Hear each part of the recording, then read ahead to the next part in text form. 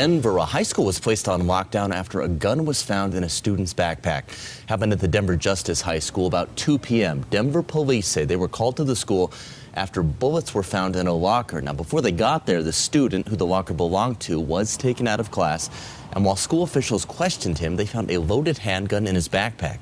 Student left the school, and when police arrived out of concern, they placed the school on lockdown. It was lifted about 3 this afternoon. Police are still looking for that student.